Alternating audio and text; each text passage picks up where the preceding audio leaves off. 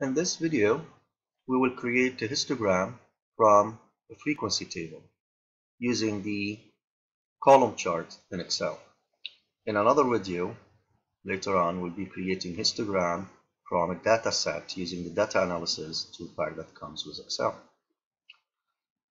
This is our data, which represent the frequency of each letter grades in a class.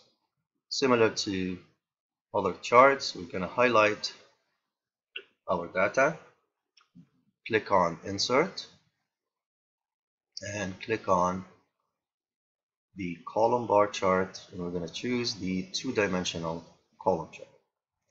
Now, of course, as we know that Excel doesn't give us a histogram, it gives us the bar chart or column chart, and you can see that there are gaps between the bars.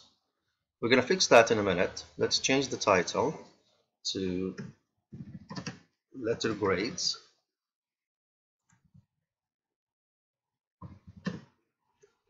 And then to change the gaps, to make the gap 0, to make it a histogram, we're going to click on the bars to select them, right click, and choose Format Data Series. When we do that, we're going to get this window here, and you see that we have here what's called gap width, which is already at 219%. Now, you can go with the arrow to decrease it.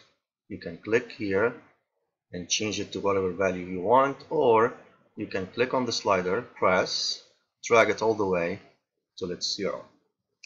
And here we have our histogram with no gaps between the bars.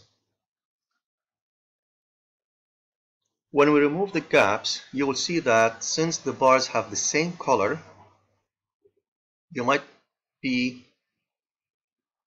looking at just one big blue graph. So it's better to change the colors of each bars so that you can distinguish between the bars since they are adjacent to each other. We're not going to do it manually. We're going to go to the bucket over here, and we're going to choose this option, Vary Colors by Points. And you can see that each bar now has different color, and you can easily look at the values of the bars, especially if there are two bars at the same level.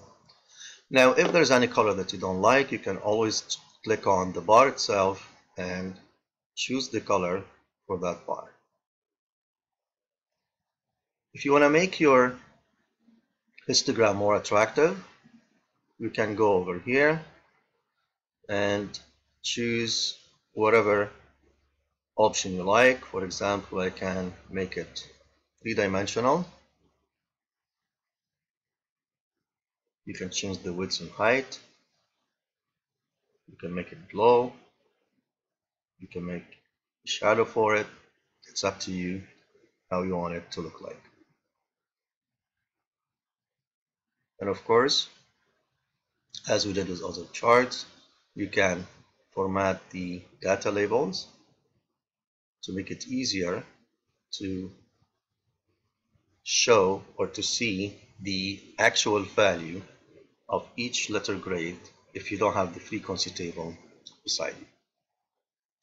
Look for the other video where we're going to create a histogram from data set using data analysis toolkit in Excel.